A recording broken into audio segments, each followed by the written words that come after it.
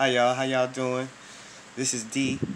If you didn't know, I just want to get back into the discussion about symbolism and the power that it has over us, that something can be right in front of our face and we can't see it, right? So it's like taking something at face value. I don't know if y'all remember back in the day, I think in the early 90s, they had these pictures where you can look inside the picture and see another picture. Well, that's symbolism. It's layered. So you'll look at it at the first glance and that'll be it. And you'll just take it as that's, sorry, that fan's on. It might be too loud for y'all to hear me. But I'm too lazy to get up. I've been working. I've been working out. I've been doing a lot lately. So, but you're going to take that first layer and that's all you'll see. Same thing with the movies, same thing with the news, same thing with any story. We're not realizing there's other layers that you can go to in that story, in that movie, in that cartoon, whatever it may be, even sports. So there's multiple layers that we're missing because we're not symbol literate. Symbols are a whole language by themselves.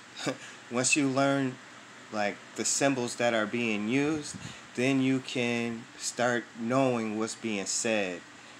What are the other things being shown that are going just to our subconscious, while the creators and the ones who put the whole show together, they are using those same symbols to communicate something to one another and to us subconsciously. So we don't recognize it readily because it's not being told to us. Well, this is what I want to get into with this video, is because, I want to help in the situation. I want to be a difference maker. I want to be someone who teach these kids better than we taught ourselves, like what we were taught. Because a lot of us, we had to teach ourselves.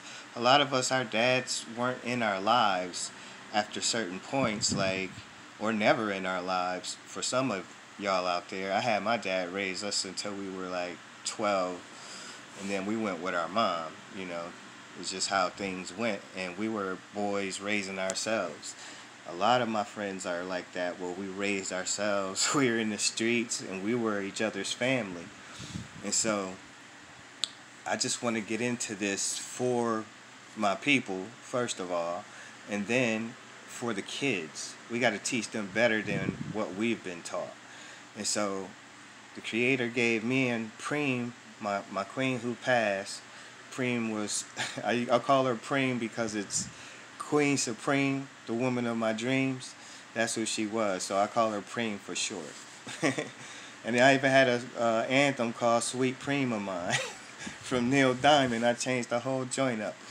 And so the Creator blessed me and Preem once we got on Stellarium, which is this app, this star app, to where you can start to see and learn the symbols that they're using. And so I'm going to talk to y'all about Pisces. Pisces is the main symbol for our calendar. So our calendar is the Gregorian calendar. So why did we switch from the Julian calendar to the Gregorian calendar? I'll tell you why. Because the Julian calendar was the lunar calendar, which was the moon calendar, right? And now we're on the solar calendar. So we switched from the moon to the sun. Why is that? The reason why is because there's an 11-day difference between the moon and the sun calendars.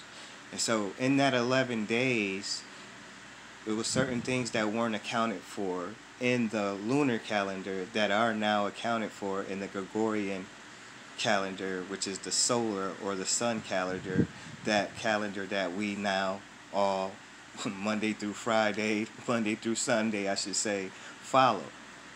And so with that is an 11-day difference. So this is why the moon is so huge, even in the solar calendar. still to this day. We'll get into that later. But so we switched from the lunar calendar, the moon calendar, to the solar calendar. And this is what we've been on for 2013 years. Okay? I mean, 2023 years. And so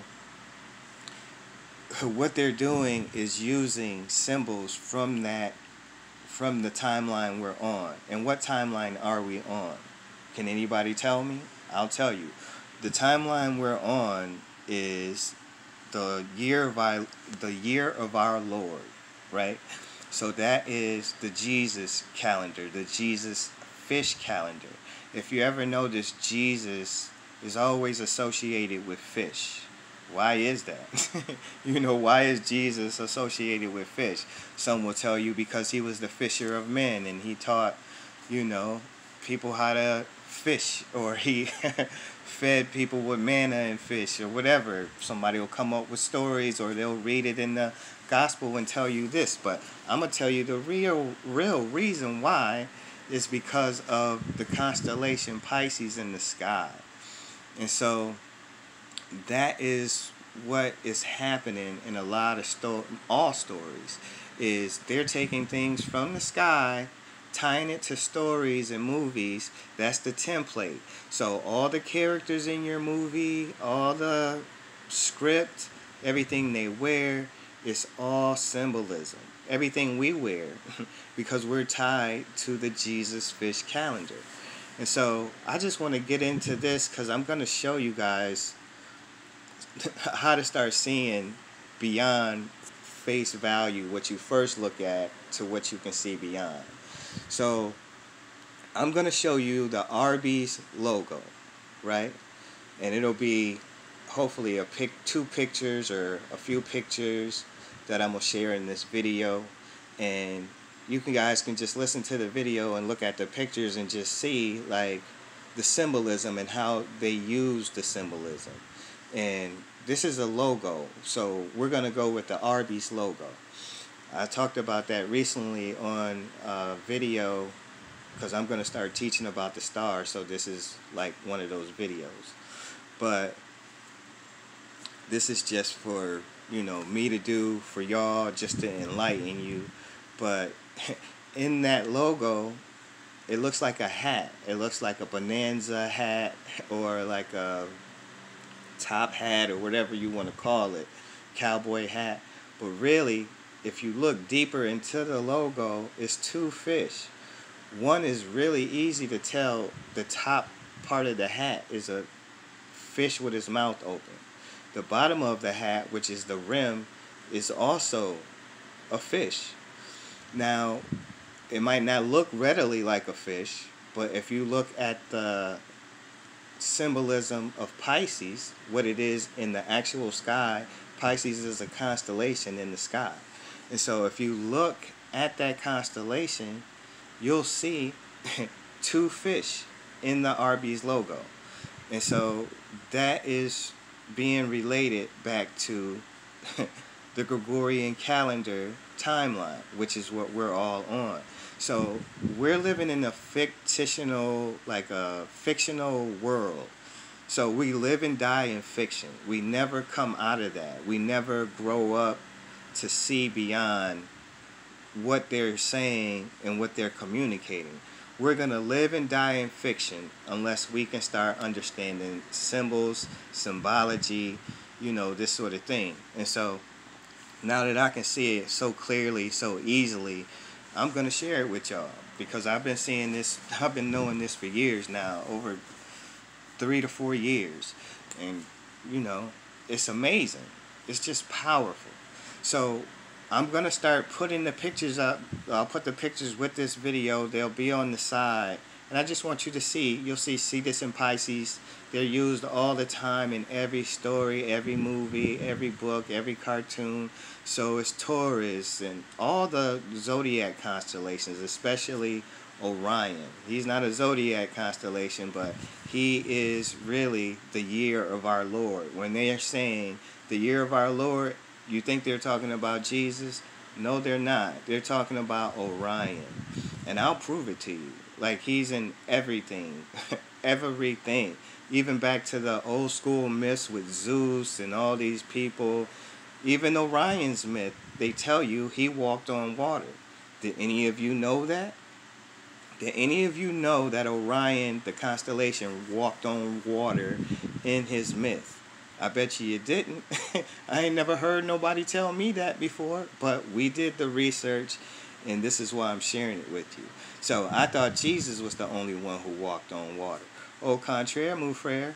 No, Orion walked on water way before Jesus did.